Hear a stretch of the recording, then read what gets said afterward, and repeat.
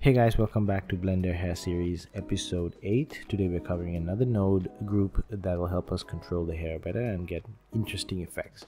Today we're going to cover a noise control to get sort of frizzy or noisy hair. So let's get into it after the intro.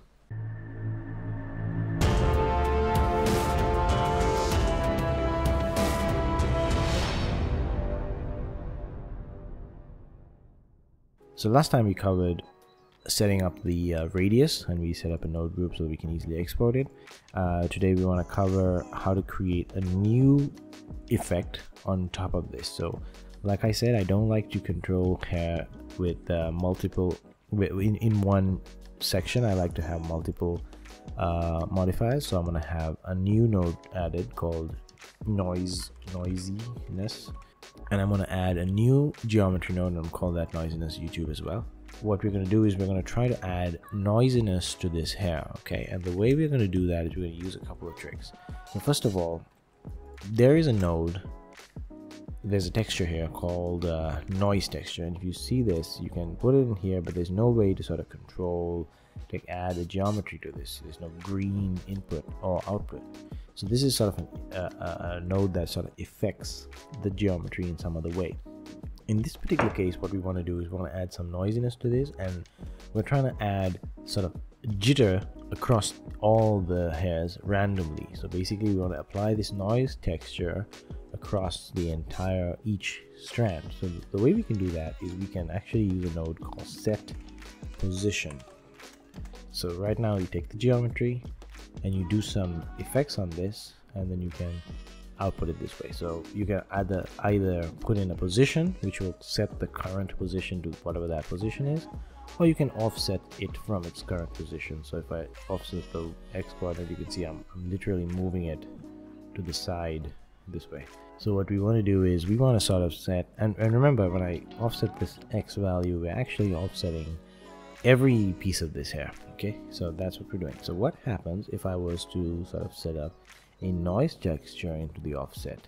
Immediately it gets really messed up and it goes into this corner. Why is that? Well, the nature of noise is that it's sort of offsetting sort of from 0 to 1, okay, and we need to kind of bring that to minus 0.5 to 0.5 to sort of bring it back to sort of the correct spot. So we can use a math node for this. Now keep in mind I plugged in this color value because the color value is 3 points, and this purple thing means it needs a vector, okay? And the color is also it's not a vector, but it can be plugged into a vector because it has 3 values. So what I'm doing is I'm going to add a math node, but not a normal math node, a vector math node, because vector math is different, okay? And I'm going to add, and to this vector I'm going to subtract 0.5, okay? And when I do that, it immediately sort of pushes the hair back into the correct spot. Okay, this works, okay? But the problem is it looks weird, okay? So I'm also going to add real quick, while we're figuring this out, I'm going to add another node called a resample curve, okay? I'm going to add this because I want to be able to sort of increase the resolution of this curve, so it'll sort of affect how effective this noise is. So you can see that, you can see it's getting more and more detailed, and this noise is also really extreme right now. It's way too much for the sort of size of the hair, okay? So maybe we'll bring it down a notch. Okay, you can see that it's literally got disconnected the head, okay? So maybe we'll bring this back up and we'll scale this a bit, okay? So that I feel like the effect is too strong, and there's an easy way to do this, and we can just duplicate this vector node, and we're going to use a option called scale, and scale will allow us to sort of control the effect a bit more, okay? So if we bring the scale down to 0, okay, the effect is 0, and then if you scale up the effect, you get more and more noisy. But the noise, I think the scale of the noise is too high, too low, so we need a much higher scale in order for the effect to be actually noisy. So we'll bring this scale down a bit, okay? So you can now you can see what's happening. If I were to bring this up a bit, now it starts to look much more messy, okay? And we can control other factors like the detail or the roughness, even the distortion, and different factors are controllable. we so desired. Okay, and I'd like to make sure, while we're here, I'd just like to make sure that all these factors are within our control, well, outside of the node group. So I'm just going to quickly plug in everything here. Okay, and if I was you, I would go in and I would sort of adjust the min max levels to something that sounds reasonable for every value.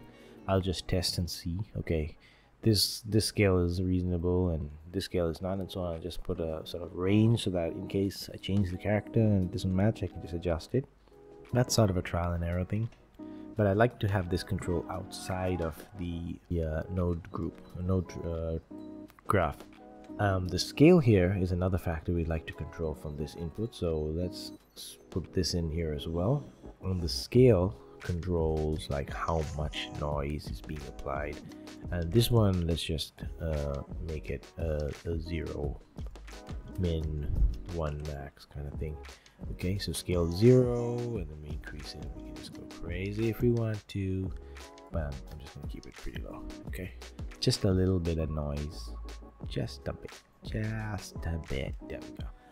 Cool, but there's still some problems with this. Now, if you note, you may not notice this exactly, but what happens is the ends of the hair sometimes disconnect from the skull.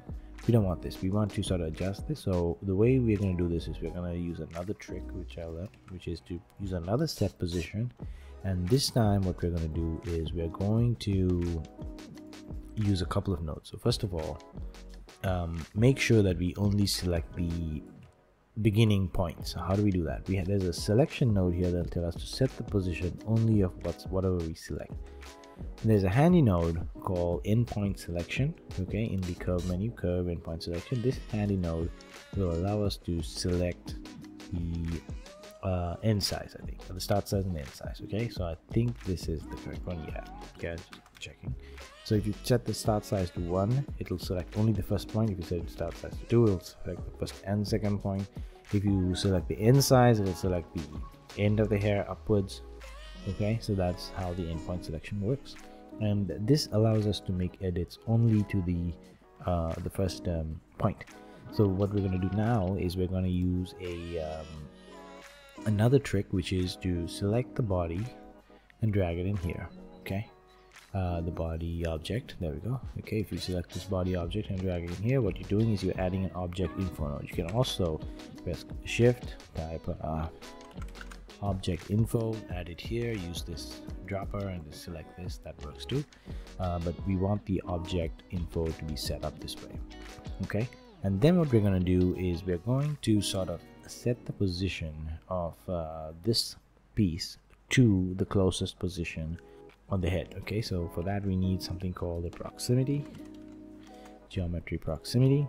So what we're going to say is the target is basically this object is the target, and we're going to say the closest position to these hairs is this. Do you see that? What happened? Okay, you can see some of these end hairs.